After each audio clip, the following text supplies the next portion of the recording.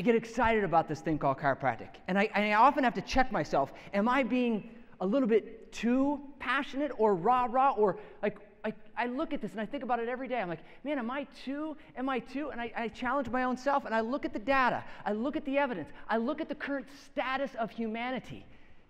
And I always come back to the same conclusion. It is that big.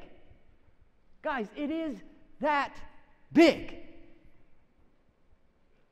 So here's the deal, right? And I'm going to talk about a little bit of science today. I'm going to talk about a little bit of neurology. I'm not going to get too heady, right?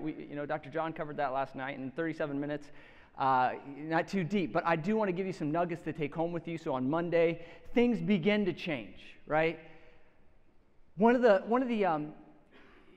things I find, especially I see a lot of students here. So one of the things you find with students is you get, and I was there too, and you get excited, you're fired up, you're ready to go save the world.